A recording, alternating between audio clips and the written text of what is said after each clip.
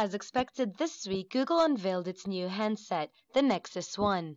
We take a closer look at the Consumer Electronics Show in Las Vegas to see what the hype is all about and find out Google's real motive for the phone. With already 20 Android phones in 48 markets, why is the Nexus garnering so much attention? Well, for starters, it's the first phone that Google is co-branding with HTC, the Taiwanese company behind the first Android phone, the G1. The 3.7-inch touchscreen has a finer resolution, is slightly thinner, lighter, and boasts longer battery life than the iPhone. There's now an icon that lets you view all 5 home screens in one view and a new dictation-to-text feature. The phone runs on Android 2.1 Eclair OS, and like the Acer Liquid and Sony Ericsson X10, the Nexus One is powered by the super-fast Snapdragon 1 GHz processor. But in Europe and most parts of the world, the Nexus One is not earth-shattering news. After all, it's just another Android phone. But to the search giant, it not only broadens the reach of its mobile operating system, it's also creating a new business model that will apparently democratize the mobile space in the US, which, according to Google, still suffers from a walled garden. In Europe, unlocked devices already enjoy a healthy market.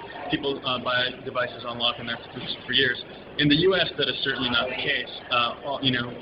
Hero devices from OEMs generally have been locked into one carrier.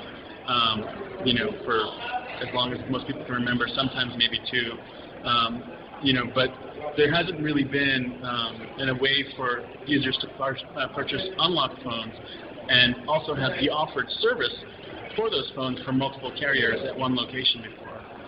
And so that's what's really different about this business model. The phone will sell exclusively on its new online store, google.com/phone, SIM-free for $529 US, or $179 with a T-Mobile contract. It'll also be available on Verizon Wireless sometime in the near future and in Europe on the Vodafone network.